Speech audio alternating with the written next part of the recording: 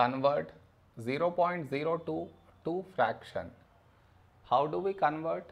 See, given is 0.02. We now take it as by 1.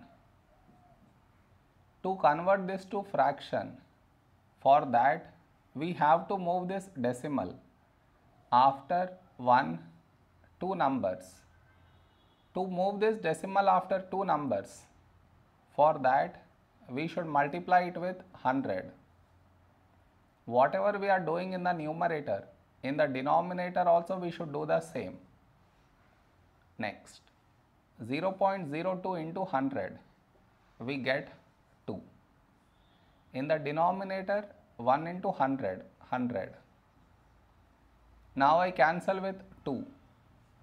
2 ones, 2 fives, this 0 as it is down. Cannot be simplified further. So our fraction is 1 by 50 is our fraction.